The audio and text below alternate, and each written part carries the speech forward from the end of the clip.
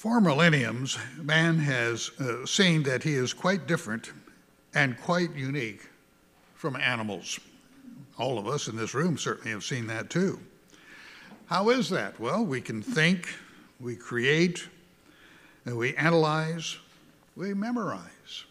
It's a unique and interesting thing. I enjoy watching some of the animals around my house. I use my office and pray there and look out the window into the backyard. I see little rabbits coming in there hopping to get their morning salad. And then I see the squirrels up in the areca palms. And some of the birds that have nested, they're coming down. Their young ones have hopped down on the ground and getting around. And it's fun to look at them and see them. But they can't do what you and I can do. And they certainly cannot think. They cannot, we can appreciate. We have the mental capacity to appreciate the creation we look at and to marvel at the mind behind it. I was reading quickly in the paper this morning, and an individual was writing a column how that it was a wonderful day of joy because the owner of the formerly Washington Redskins, now Washington Commanders, was stepping down, selling the team to another buyer or group or whatever. And he was talking about this, and he said, even though I don't believe in God, I have to praise God for the fact that this has finally happened. You know, and you're sitting there thinking, where'd you get the intelligence to write the article? You stop and look. Herbert Armstrong used to say that any thinking man knows that there is a God. And yes, he said that more than once, and that is very, very true. You cannot explain everything of the creation by just randomness and all of that. Well, I'm not here to talk about creation versus evolution or something today, but I do want to talk about the incredible mind that you and I have. It is something that is really incredible to behold. I would like to look at the subject here today. Do we have an immortal soul? Or is there a special spirit in man that you do not find in any animal? Well, I think all of us already know the answer to the question, but how well can we explain it to others? I heard a minister at the Feast of Tabernacles a number of years ago make the statement that if you can't explain it, then you do not really understand it yet. And I thought, I've always kept that in the back of my mind. I thought, well, you know, that's made a lot of sense to me. And I think a lot of times we take for granted, we know what we believe, but can we really explain it? Or would we have trouble? A lot of times I've recalled in the past, not so much in recent years, but it's been quite some time ago, where members would be questioned at work or somewhere, and they would refer, well, you need to talk to my pastor. Because the reason why is they could not explain what it is that they believed when they were being questioned by somebody who did not believe it. So I think many of these things, when it comes to our basic teachings and doctrines, we should look and ask to ourselves, how well can we explain it? Let me just digress a little more. This should have been something that many ministers back in 1991 through 95, 96 should have been able to do, as well as many members, when it came to a lot of our teachings and doctrines of God in the Bible. And a lot of people thought they understood those things, but obviously, since so many departed, they didn't. They could not explain it. And that's why a lot of times I like to go back on basics and look at them so that we understand, and hopefully we can always, as the scripture says, give an answer for the hope that lies within. Explain it and be able to show from the Bible what the Bible says. All right, let's begin with the question, what is man? The Bible is the only place to go to look for and find an answer above the human level of reasoning. So let's go to Genesis, starting in the beginning here, and look at Genesis 2, where God, of course, created Adam and Eve. And here in verse 7, and the Lord God formed man of the dust of the ground, and he breathed into his nostrils the breath of life.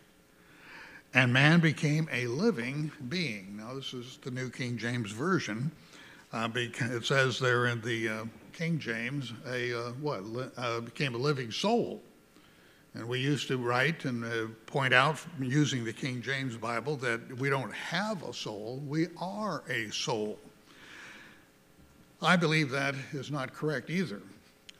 If one looks at the reason I wanted to mention that to start with is because if you go to a concordance, like Strong's Exhaustive Concordance, and you look up the word soul, that word appears in the Bible, King James, New King James Bible, and all English translations, and now it appears quite a bit in the Jewish translation into English. I forgot the name. It's should come automatic, but it didn't.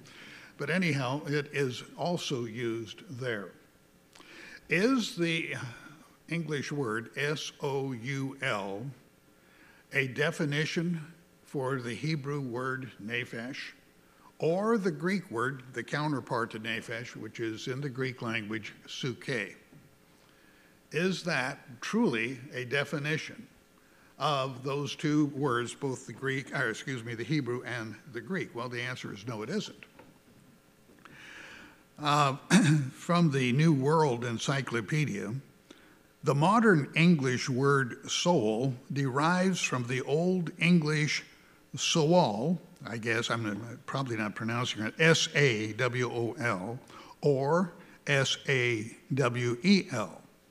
which itself comes from the Old High German Seula, S-E-U-L-A, or S-E-L-A. The Germanic word is a translation of the Greek psyche, and was used beginning in the 4th century. Interesting, just to find out. It is not, when we look at what is the definition of the Hebrew word, which is nephesh, and the Greek word, its counterpart is psyche, it means a living being, animal life. And as we've turned many times here in chapter 1, God created the animals. The same word is used there. They became living creatures. Correct translation. Living creatures. Same Hebrew word, which in chapter 2, verse 7, in the King James Version at least, was translated as a soul.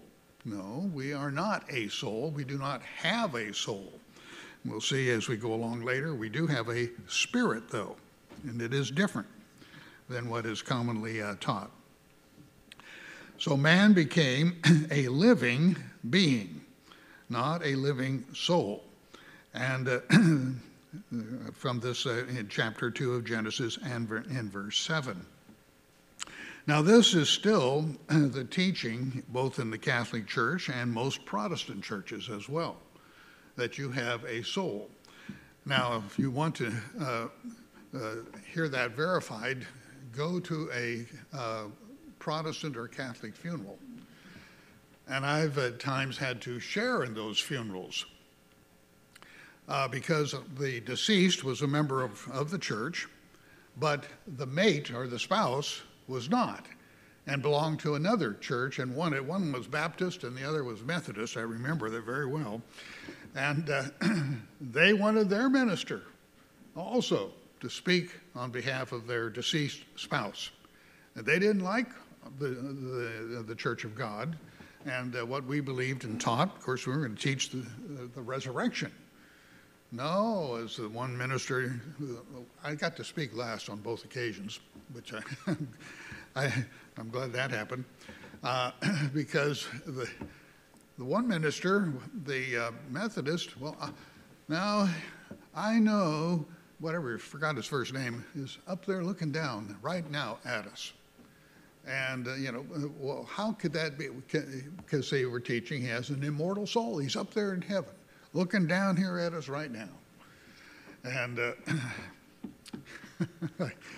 oh, well, I had then a Baptist minister, and this, the lady who was deceased was a church member. And he was not focusing so much about her as he was on her family there in the front row that had ceased coming to church, to his church. They weren't going to any church. And he was talking about, he was putting everybody down this way and going in the other direction. And of course, if a person has lived a bad life, well, they're immortal souls down there in hell, and it's burning. The Catholics, of course, you had Dante's Infernal. Dante, what's his last name? I can't remember how to pronounce it. But you had those degrees of hell down there, and of course, you needed a certain amount of time. You needed, if you're Catholic, and in order to roast all the evil out, get the leaven out, right, and bring you up, hopefully, sometime where you might have opportunity for the beatific vision, is it, or heaven. Well, let's go back here now to these scriptures and take a look here at it. A few others. There is something I need to explain to you about the Hebrew word here, nephesh. The Hebrew system of thought does not include the opposition of the terms body and soul, or body and life, which are really Greek and Latin in origin. Let me explain a little bit what that means.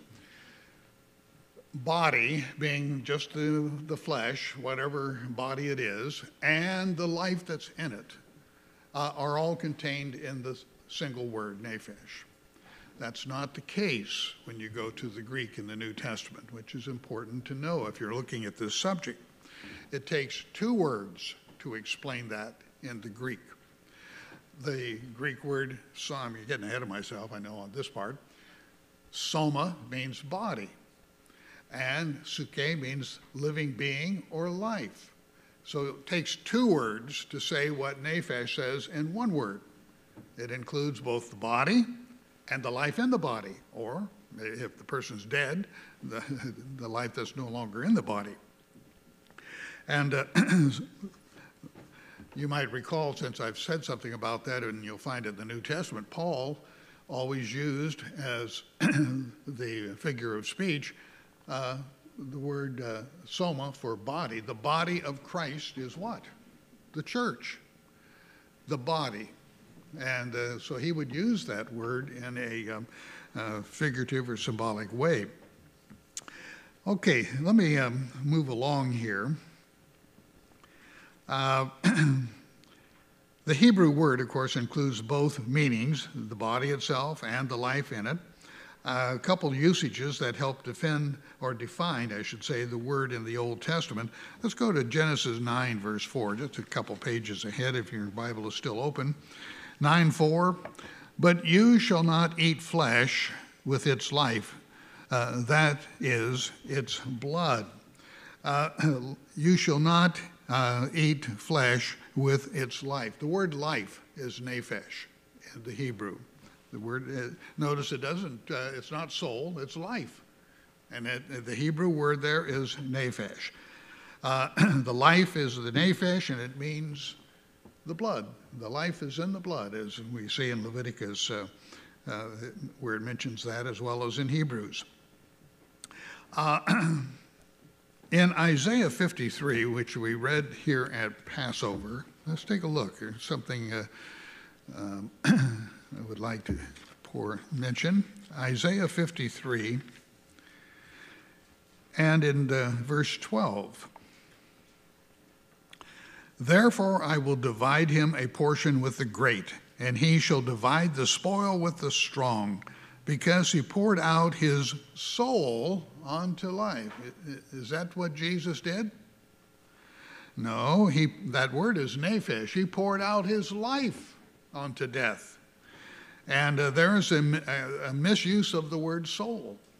And it really shouldn't be there at all. It's not a definition for the Hebrew word nephesh. And, but it's creeped into the English Bible, and even the Jewish Bible uses the word soul, whereas in the past it did not. I don't need to finish the verse.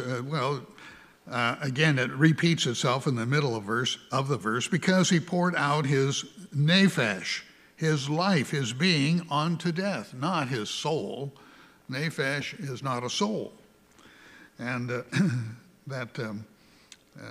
again, there's a misuse of it in that case. Now, what about, I told you that the Hebrew word means both the life and the body, whereas in the Greek you have to have two words for that. Well, let's take a look here in the prophet Haggai. In Haggai chapter 2,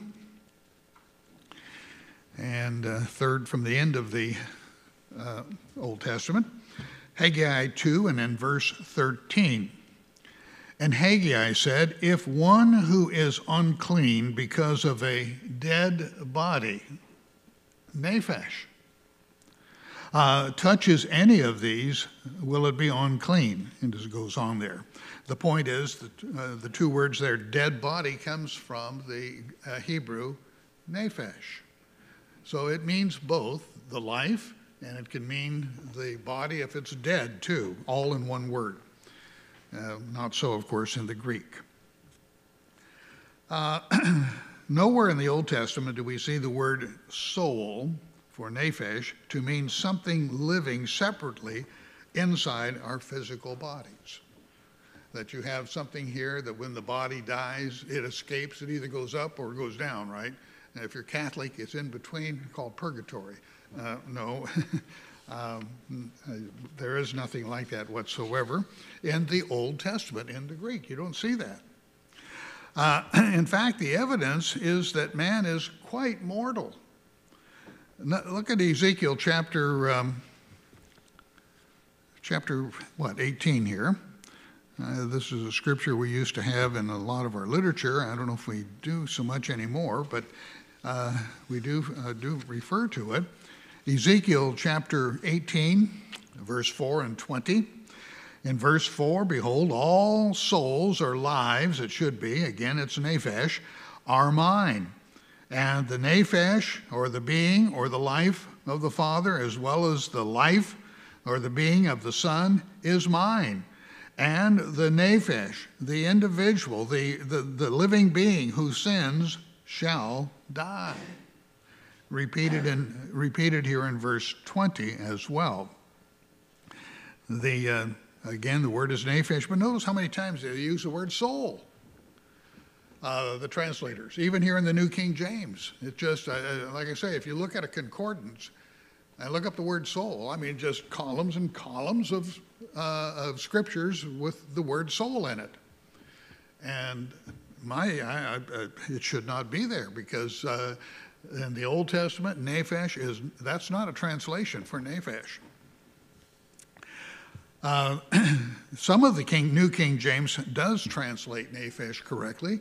For example, Genesis 2, verse 7, where we began. In the New King James, that's correct.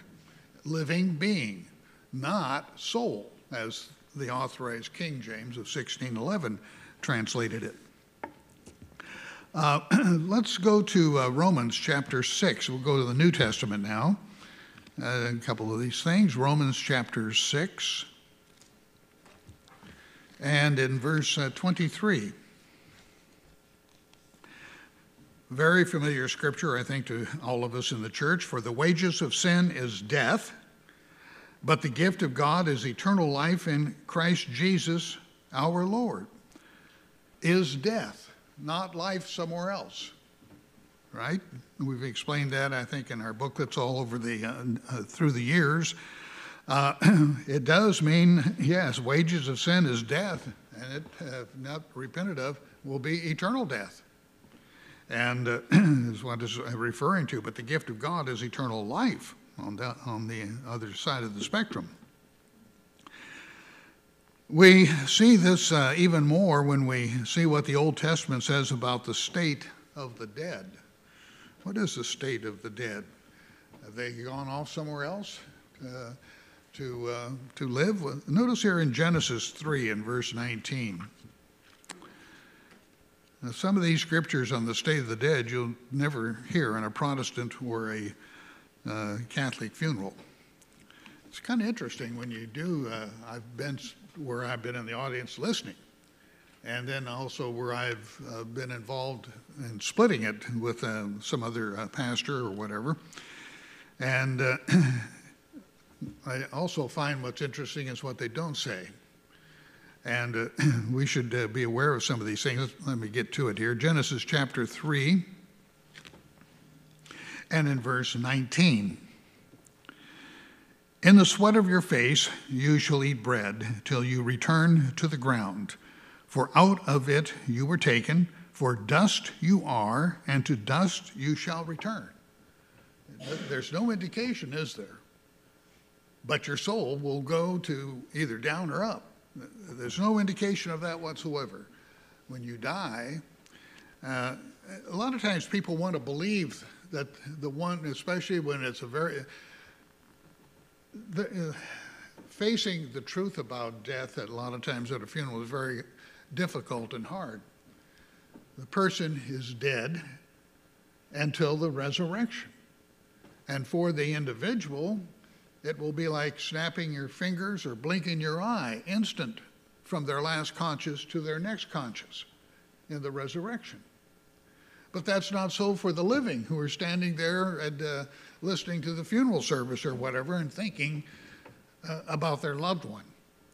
And especially if it's a child.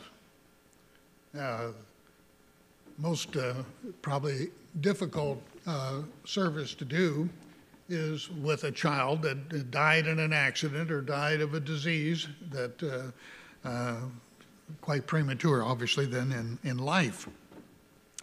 So, but let's get back here now and continue on. Let's go to Psalm 146. Psalm 146. Again, this shows the state of the dead. You might recall as you're turning there, remember the resurrection of Lazarus. Jesus delayed for 4 days coming, right? John, 11? And was it Mary who said to him, if only you had come earlier, he would have been, you could have saved him, he would have been raised. And he makes a statement there, chapter 11:25, that I am the resurrection. Well, we know, Lord, and we believe in the resurrection. We didn't believe it was going to happen right then. Of course, he put everybody out of the room and raised him from the dead. I've always wondered about Lazarus. I never see his name in the book of Acts or anywhere in the New Testament. And Mary and Martha and some of these individuals, hopefully, they were very prominent in the Jerusalem church as time went on. Well, anyhow, I finally have gotten to Psalm 146 while I'm talking. But here in verse 4, it says, his spirit. Oh, there's a spirit? Well, there certainly is, and we know that. His spirit departs. He returns to his earth. In that very day, his plans perish. Now, that's not really the best. I have to say the Authorized King James is better on that last phrase there. His thoughts perish, not his plans. And that's exactly right. There is no life.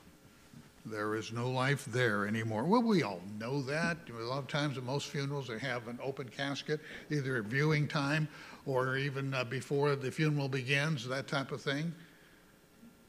There's no life. Life is gone. We all know that, and yet a lot of times people are kidding themselves. He, she, whoever, they're up there, and we want to believe they're really not dead. And many times people will be talking about, well, they're better off now. They're in a better life today. No, they're not. not until Christ returns, if they're in the first resurrection or at the end in God's plan. They don't know a thing. Only the living do. And one of the things that we really have to come to recognize is God's plan. He is thinking forever. Forever. Now this may seem, because it's absolute, you're not going to see the individual again in this present life. But God, who cannot lie, says you will in the resurrection. And that we will live together and be in the body of Christ, in the family of God. And unless we have somehow disqualified ourselves by our actions. Let's go to Ecclesiastes chapter 3. Ecclesiastes chapter 3 and verse 19 and 20 here. Verse 19 of Ecclesiastes chapter 3. For what happens to the sons of men also happens to animals. One thing befalls them. As one dies, so dies the other. Surely they all have one breath. Man has no advantage over animals, for all is vanity, Solomon writes. I disagree with him on that last statement. All go to one place, and all are from the dust, and all return to dust. That came straight out of Genesis, right? Now turn a couple pages over here to chapter 9 and in verse 5. And I will use this one a lot of times in funerals, especially when I know there's a mixed audience. For the living know that they will die, but the dead know nothing. And I haven't heard other ministers ever use this statement. Certainly the minister who did my mother's funeral never used it, and as we were listening, my wife and I were. But anyhow, again, it shows that we don't have a soul that goes somewhere else to live. Where did the popular concept of a soul in man originate? Well, you can go, some have pointed out, and I can agree with it, all the way back to Adam and Eve. You know, Satan said, the Lord said, no, you won't die. And, well, they eventually did. And as though she had a soul or something in her. Then you can come up to the Egyptians and their Book of the Dead and their souls and everything. They mummified and put all kinds of stuff in the tombs so that they could make the journey. Their soul would make the journey to wherever. The Indians, I believe, of India, I forgot I'd have to look that up. There's a word, what they call it, and I'm sorry, I just don't remember fully to explain it. Then you come to the Greeks. You can go back to the time of Plato in his book, The Republic, explaining to King Pericles of Athens how that you can control the people. You tell them that you're a god and that they have a soul. And if they're not in submission to you as the God king, then their soul's going to be destroyed and burned in fire. Later on, you find when the Catholic author Dante had his steps down into hell and all of that, that's basically how the Catholic Church has taught hell, is from that man's imagination. Let me go on here a little bit more. Now let's go to more into the New Testament. We might ask, well, doesn't it speak of an immortal soul? In fact, this is where many of your modern teachings of that will turn to some of the scriptures here in the New Testament. I'd like to go to Matthew chapter 10. Matthew 10. And Let's take a look here at verse 28.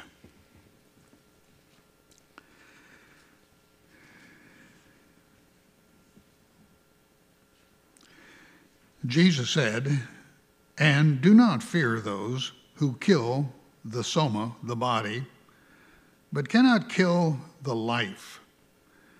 But rather fear him who is able to destroy both the soma, the body, both the life, as suke is a word there for soul, and the body, soma, in Gehenna fire, in Gehenna, which would be eternal death." Why are two words there used? Well, because it's required in the Greek language and how they their system of thought. If this was in Hebrew, you'd just use the one word. What is he talking about here? That the soul can go down into hell? No. And do not fear those who kill the body but cannot kill the life. Eternal life is what is referring to here. Cannot destroy your eternal life that you have in Christ and in God. Again, the body is the soma, and the soul is the Greek word suke. There is no immortal soul here in this. Animals in the New Testament and man are both suke. For example, let's look at Revelation chapter 8 and verse 9. Revelation 8 and in verse 9. "And a third of the living creatures," the Greek word is suke, the counterpart to the Hebrew word nephesh. "A third of the living creatures, or the suke, in the sea died, and a third of the ships were destroyed," as it goes on to say. Here, the same word used for man is used for animals, as we see there in Revelation. All right, now let's turn to 1 Thessalonians chapter 5. I actually use this scripture we're turning to when I speak about the Trinity. Hey, what's this? Well, let me explain as we turn here, and I will speak here between now and Pentecost. I plan to anyhow. In 1 Thessalonians chapter 5 and verse 23. "Now may the God of peace himself sanctify or set you apart completely, and may your whole spirit, soul, and body be preserved blameless at the coming of our Lord Jesus Christ." This is a scripture that is used to also try to show in the New Testament you do have a soul. Look at that again. This is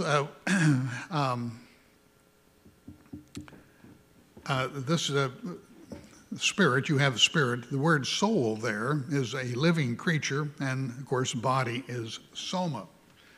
This is called a triad. That is, it is a group of three. I mentioned that I bring this out and I use it when I'm talking about the Trinity, because there is one Trinitarian scripture in the Bible, which is 1 John 5, verse 7.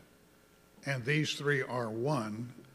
The only problem is John never wrote it. It was inserted into a copy later on I've heard from the 4th century to the 8th century when it was inserted, because the doctrine of the Trinity was being established during those centuries of time. It is important to understand the difference between a triune and a triad. This is a triad, a group of three. Another one, when we baptize using a triad, name of the Father, the Son, and the Holy Spirit. Now, to be a triune, 3 in 1, it would have to say, "and these three are one." It does not. There is no Trinity in the Bible, Old or New Testament, either way. I just mentioned that as a side to this scripture, because here we have a triad: spirit, soul, which should be life, body, which comes from the Greek word soma. It is not talking about an immortal soul. Let me read it again and explain it. Now, may the God of peace himself sanctify or set apart you completely, and may your whole spirit, as we're going to see, it's the spirit in man. Why would I say that as opposed to the Holy Spirit? Because Holy Spirit would be with a capital S. And the small s on spirit is referring to the spirit in man in the New Testament. Correctly so. A whole spirit, soul, or being, or life. The word soul really shouldn't be there. It's suke in the Greek. Soul is not a translation for suke. It's a living being, living creature. I just read in Revelation 8, verse 9, animals are living souls? No, it's living creatures, living beings. And that's quite a difference. But this word soul appears so much in both Testaments, in English Bibles, that it's like you get it in, it's subconsciously working on people's minds who read the Bible. And thinking, well, yeah, I guess I do believe that. Well, no, we don't. We want to believe, we are to prove all things and hold fast to that which is true. Okay, this is one of the scriptures that should not be considered. Let me see here, my time. I've got a little time left. Let's move on to another example. Some of you might be familiar, you've probably heard about it a little bit. How about Lazarus and the rich man? Good example of dying and the souls going, one to heaven and one is on across the chasm and in hell. One's in hell, one's up there supposedly in heaven, Abraham's bosom. Well, that should show it, right? And that's one of the scriptures to prove you have an immortal soul. And that's one that those people that believe in that are going to turn to. Let's take a look at this. Luke chapter 16. And is that true? Luke 16, verse 19. There was a certain rich man who was clothed in purple and fine linen and fared sumptuously every day. But there was a certain beggar named Lazarus, full of sores, who was laid at his gate, desiring to be fed with the crumbs which fell from the rich man's table. Moreover, the dogs came and licked his sores. Does this sound like a true story, by the way? Jesus is relating a true story. Is that it? Now, he did heal a man. He resurrected a man named Lazarus. No, it's not the same one. And it's not a true story. It's a parable. It's a parable. Do you establish a doctrine on a parable? No. I might give support to it, but that's not what you turn to for your proof. All right, let me pick up again here and go on. Verse 22, so it was that the beggar died and was carried by the angels to Abraham's bosom. The rich man also died and was buried.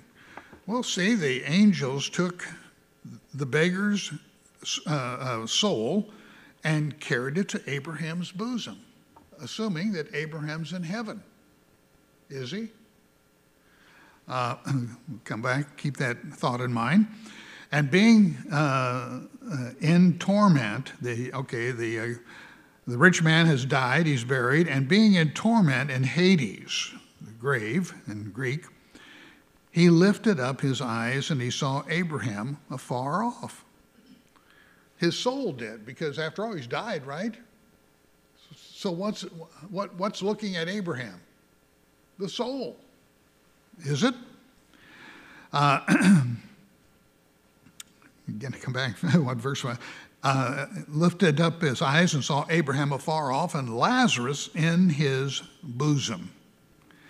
When he cried and said, Father Abraham, have mercy on me and send Lazarus that he may dip the tip of his finger in water and cool my tongue, for I am tormented in this flame.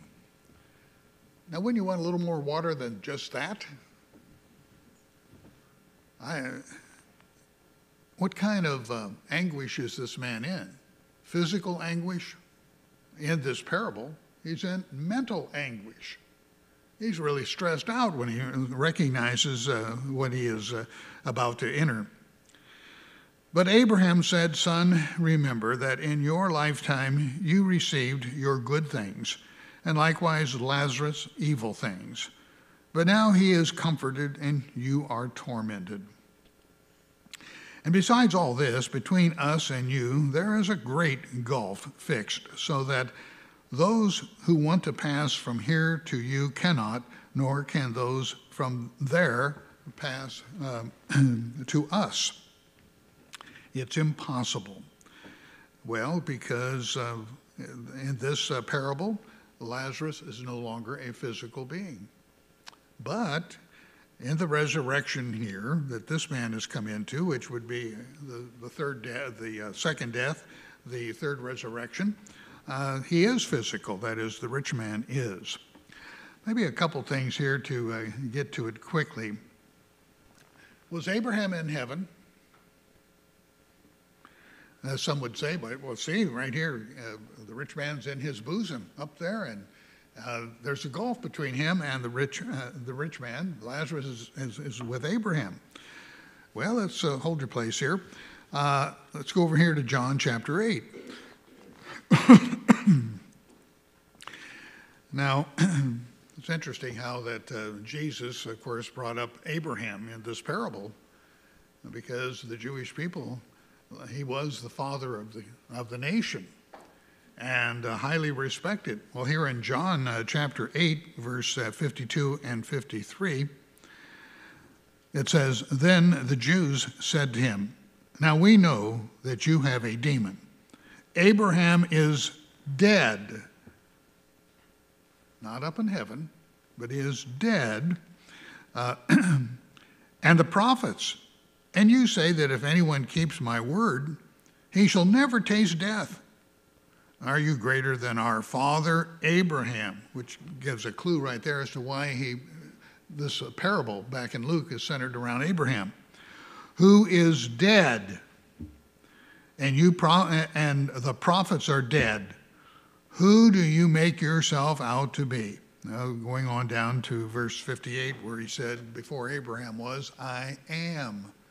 A name and title for God and for the Lord in the Old Testament. They recognized that right away, and they were going to take up the stones. Let's come back here to Luke chapter 16, and I want to pick it up here in verse 23 and 4. And being tormented in Hades, he lifted up his eyes and saw Abraham afar off and Lazarus in his bosom. And when he cried and said, Father Abraham, have mercy on me, and send Lazarus that he may dip the tip of his finger in water and cool my tongue, for I am tormented in this flame. Notice that Jesus did not say when that was going to happen. People will assume it's happening right now, or it happened back there 2,000 years ago when the rich man died, when both of them actually died. But we find, if we go to Revelation 20, and to save a little time, I won't. I think most of you well, maybe I will. Revelation 20, we have 3 resurrections, don't we? No, nobody's up there now until Jesus Christ returns, which will be the first one. Revelation 20. And from the parable, it's very clear when Lazarus would be in this analogy. In chapter 20 of Revelation, verse 4, and I saw thrones, and they sat on them, and judgment was committed to them. Then I saw the souls of those who had been beheaded for their witness to Jesus and for the word of God, and certainly that happened in the Middle Ages and times before that and after too, who had not worshipped the beast or his image, and had not received his mark on their foreheads or on their heads. And they lived and reigned with Christ for 1,000 years. They lived. That's when they lived, when they were resurrected. But the rest of the dead did not live again a second time until the 1,000 years were finished. This is the first resurrection. That is the one at the end of verse 4. The second resurrection is what's being talked about in verse 5. It also is repeated, of course, as we see at the feast every year, verse 11 and 12, great white throne judgment.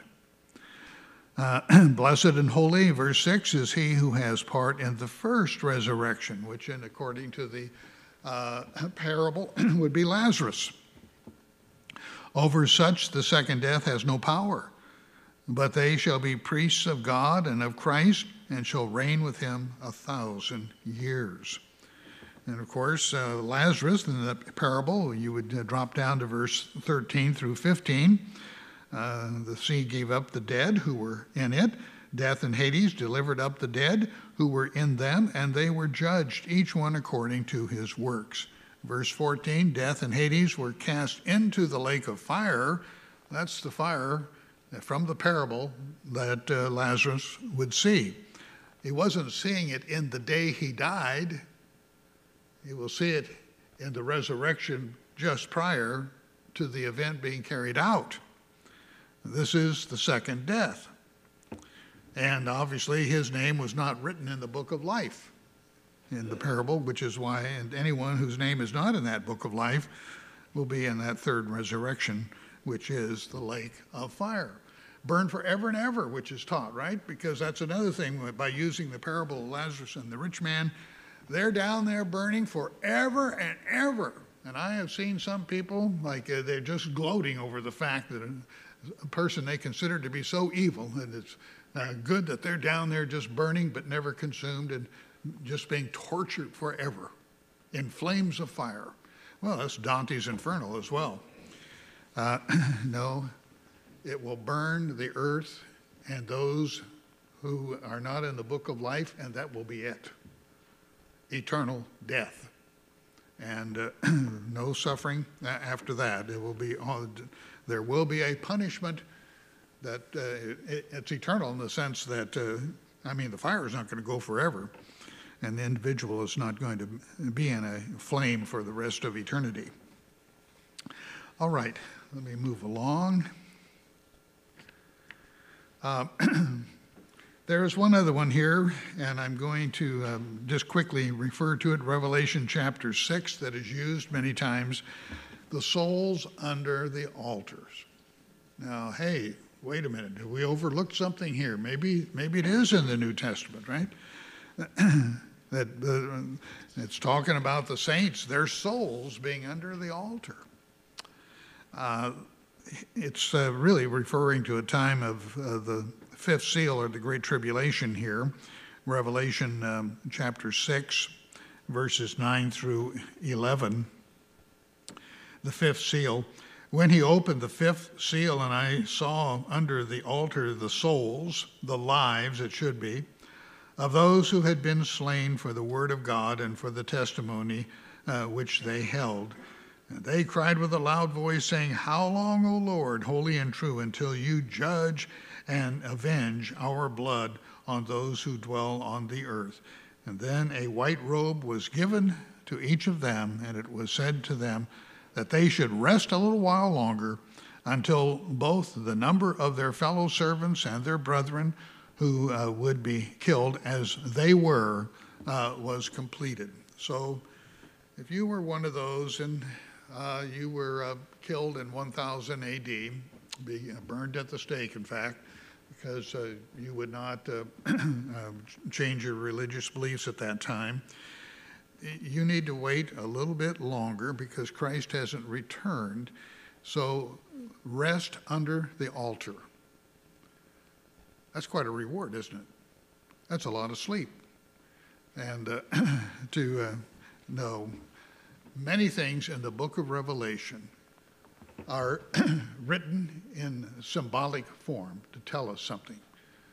Now, these individuals, when they're going to come up in the ones being referred to in the first resurrection when Christ returns. I am the resurrection. John 11:25. And they do not have a soul in any way that is resting under an altar up in heaven. But it is symbolic of the fact that, yes, God does avenge. In fact, when he avenges that city in Revelation chapter 18 and about verse 20, what does he say to my apostles? That rejoice over this, because I probably should just turn to it real quickly.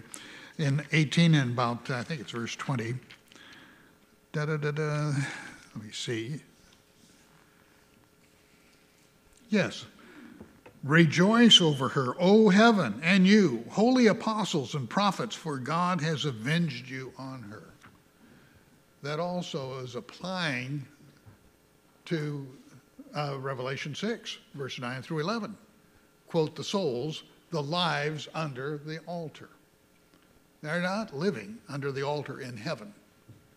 And have to be, now I'm staking you under the altar here for the next 2,000 years until the plan is finished and Christ returns, and then I'll let you out. No, when we are changed from flesh to spirit, we have great freedom of movement. And we're not going to be in one position under an altar, like a table in heaven. All right, I've talked a little bit trying to show you here, there is no immortal soul. And the scriptures that are used, parables are not used as a source of teaching doctrine. And when we look to see what it symbolizes, recognize, like there with Lazarus and the rich man. Well, Abraham, he's dead. Abraham has been dead for about 3,800 years.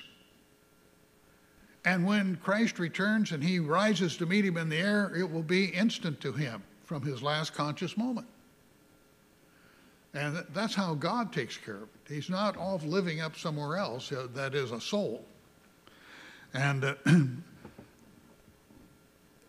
you know, when you look at that subject, it did not originate in the Bible.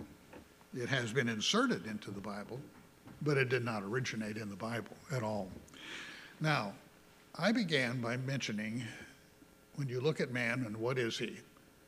He has the ability to think, to create, to do incredible things that animals, which we love to watch, I think most all people like to watch a lot of those Nat Geo adventures or various things showing the animals out in the wild of Africa or wherever they might be. And I enjoy watching them running around in my yard too. Just gentle creatures, but they don't have a mind to think. They're constantly on guard looking for some predator that would be after them. What a life to live, right?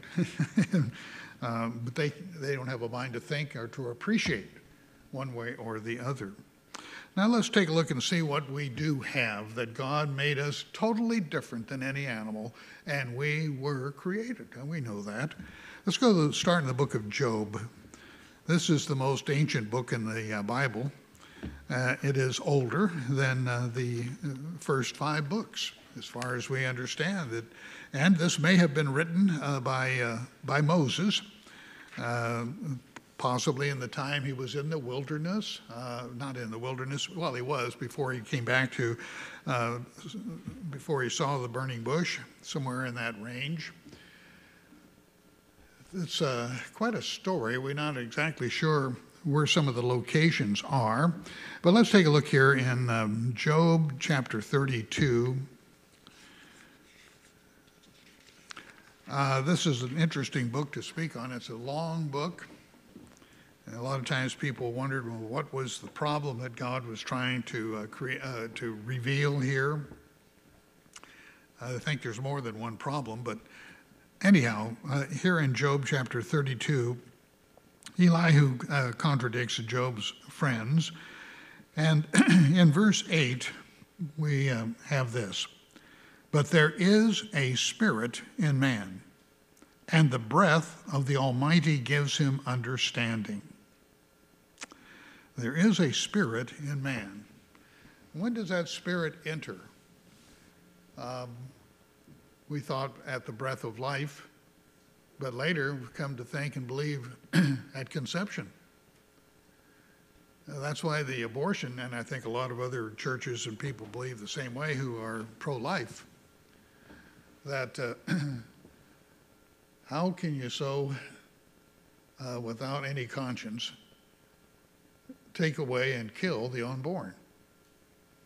That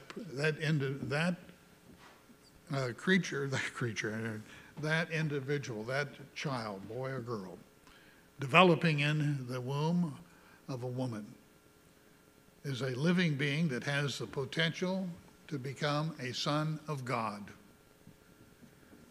And how can you just well, no, it's just, what's the term that was used? If you do it early enough, then that's okay. As soon as you find out you're pregnant, well, quickly get this little thing, which is hardly developed yet, and that'll be all right. You don't want to let it go too far. Well, life is precious. I've wondered about that. Maybe I can digress a moment here. There are other nations that practice abortion. The Chinese, for example, only allow one child. And so that means hundreds and millions are aborted as though, what would you compare it to? Like stepping on an anthill and killing all the ants or something. Life is very precious. And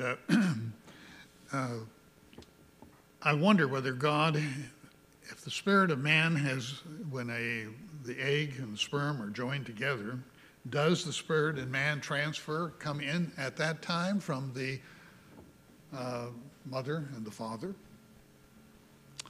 That thing develops. Now, there are times when there will be problems and will not develop correctly. We know that. But, it certainly needs all the tender, loving care once it is born, doesn't it? Not like some animals that can immediately get up and follow the herd to keep up with the herd so they don't get left behind. But everything created in a way that is it's beautiful to observe and to see. But when does the spirit of man come in to a human being? We have thought, because another reason why was that during the time that a child is developing in the womb, it can learn certain things. One of the things that a number of years ago, it's been quite some time ago, there was a book, and I don't remember the title of the book, the story, and it was Mr. Armstrong was told about it and was quite intrigued by it. That it's a story about a child that at age 4 could play this incredible music on the piano. And what they found out was that while this child was in the womb of its mother, the mother was playing that very music. And during the time of her pregnancy, she, I guess, to kind of relax, whatever it was, she liked to play that music. That child, without even going and taking lessons on the piano, could sit down and play it. Showing that, of course, that the child was able to learn in the womb certain things, being passed on. How could that be if the spirit of man had not already entered that developing child? Well, anyhow, let's move along. There is a spirit in man. Let's find out a little bit more about it. Let's go back to Genesis 2 now real quickly. One thing I did not mention there, Genesis chapter 2, and in verse 7 again. And the Lord God formed man of the dust of the ground and breathed into his nostrils the breath, the ruach in Hebrew, R-U-A-C-H, the breath of life, and man became a living being. That word, ruach, means wind, breath, and also spirit. Also spirit. Let's take, now with that in mind, and we'll go to Job one more. I'm going to get through this here very quickly. We're not too far from finishing. But let's go to Job 27 again. Job 27.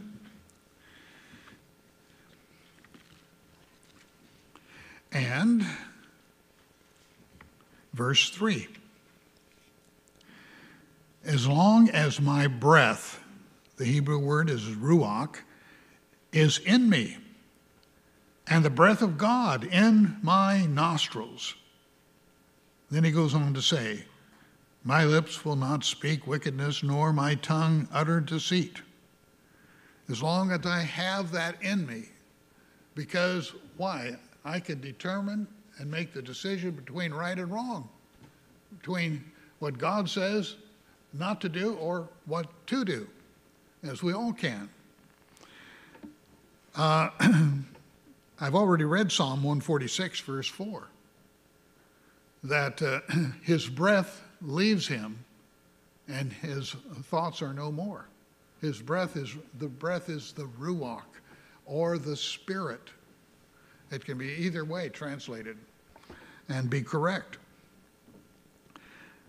This spirit gives man intellect, ability to create, to invent, to develop, to remember, and learn. Now, all of you there, most of you have your cell phones. Please keep them all free. No. I mentioned this. I'm looking down here at Larry's cell phone sitting there. You're ready to go. What an amazing thing. The reason I'm pointing it out. Can you, I don't understand how you, obviously there are enough people who have enough education that they can understand a cell phone and how to make something like that. I don't understand a computer chip. Do any of the animals you have around the house, cat, dogs, anything, do they understand that? I don't even understand that. But obviously people with enough education into that technology, they do. How can you put all that information into such a tiny little thing? It's an incredible thing. Well, only those with the spirit in man, as the Bible uses that term, can do that. No animal can ever do anything like that. What an incredible thing. And God, when man was building the Tower of Babel, let's go down and mix up their languages, because there's nothing that they cannot do if we leave them together united in the same language. Now we're coming to the end of the age, and look at some of the things that man has, and of course the trouble is that they may be used in a destructive way that could destroy us all if God did not intervene. In Ecclesiastes chapter 12,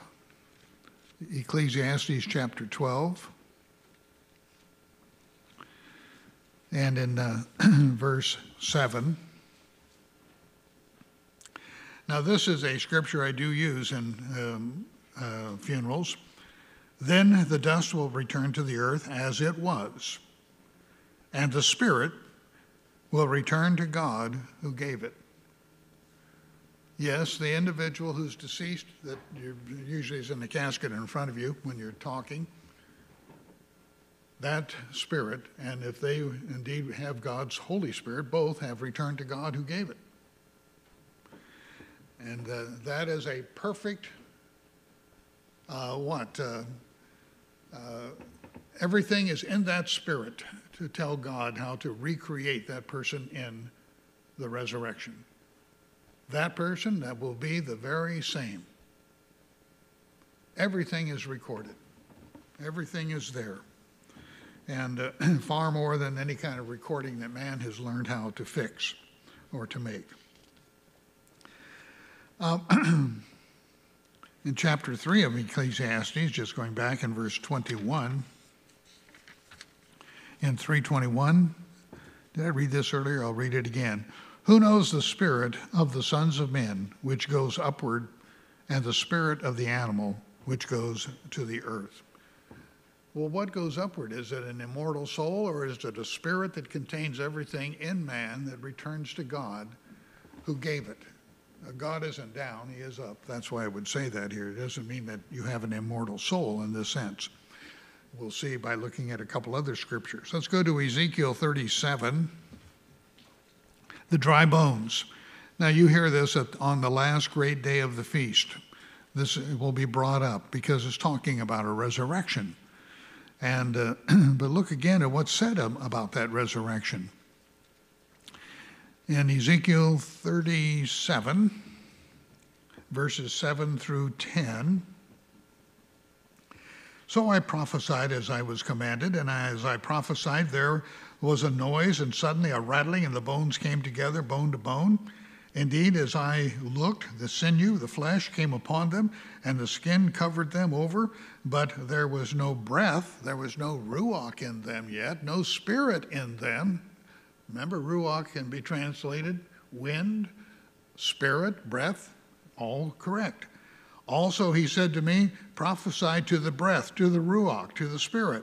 Prophesy, son of man, and say to the breath, thus says the Lord God, come from the four winds, O breath, and breathe on these slain, that they may live.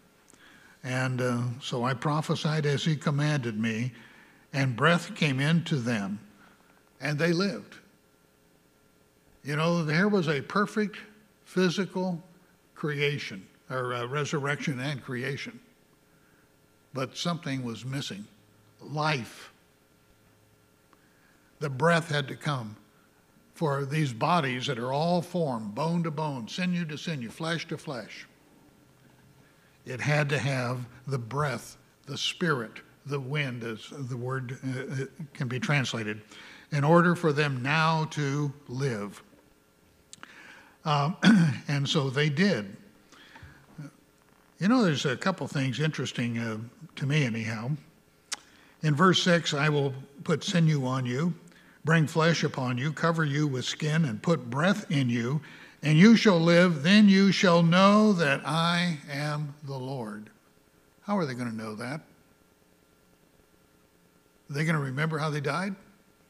Look at verse 13. Then you shall know that I am the Lord, when I have opened your graves, O my people, and brought you up from your graves. I've put the ruach back into you. You are as you were before. I thought about that at times. They remember how they died in battle, how they died of sickness, what happened to them. It makes you wonder, you know. You're going to know that I am the Lord. You're going to know that you were dead and now you're alive. I've brought you back to life. What else are you going to remember? Interesting, at least something there to think about. I'm putting the breath of life back into you. A couple more and we'll finish up here. Let's go to Zechariah 12. Zechariah 12. And Zechariah also mentions it. In Zechariah 12, verse 1, the burden of the word of the Lord against Israel. Thus says the Lord, who stretches out the heavens, lays the foundation of the earth, and forms the spirit of man within him. That's really think about that. I enjoy looking at astronomy. And in fact, I have a book from the Smithsonian. We display book and everything, going through the latest of the pictures by what was the telescope sent back, and by it's gone so far now that it's I forgot the name of the probe they sent into space, going by all the planets in our solar system and sending back pictures Mars, Jupiter, Neptune, Uranus, and Pluto. And I look there, here's a full 8.5 by 11 page color picture of the planet Pluto. There's nothing on it. It's just a big rock. But an amazing thing that man can show all of that. And then it shows how all the different galaxies in our universe. And there is order that you and I just do not fully comprehend, I believe, and understand. When God created all of it through Jesus Christ, you have galaxies forming. There's hundreds and millions of galaxies out there. It's endless. Planets, moons form around, and they usually all like our Earth and our moon are going around a star. It's just incredible, the things that are out there that were made. And the ancients used to gaze up and look at them. Isaiah talked about the circle of the earth. He understood very clearly the earth was round. And they looked up there and talked about the various formations of the stars and gave it names and all of that. You have some of that here in the book of Psalms. But it shows how incredible God is to create something like this. It's not just, and there is order in all the creation, whether it's on the earth or in the heavens. Final scripture. Let's go to 1 Corinthians chapter 2. 1 Corinthians chapter 2. And Paul speaks of this and distinguishes it between the two spirits. 1 Corinthians chapter 2. And in verse 11. For what man knows the things of a man except the spirit of the man which is in him? And even so, no one knows the things of God except the Spirit of God. There is a different spirit that, as we saw at the Passover, excuse me, in John, that it is a spirit of truth. Paul said, and Christ said too, that it leads us into truth. But there's also a spirit, a natural spirit, I guess the best way I could call it, to distinguish that from this Holy Spirit, that gives us the abilities to do the things that that are unique, that only human beings can do. Well, brethren, this is, to me, when I get into something, I enjoy this type of a subject to get into. It's a marvel at the mind of God and how great He is and all that He does. So let me just end by saying and asking the question I had at the beginning: what is man? Man is a living being that is superior to all animals because God has put a spirit in his mind.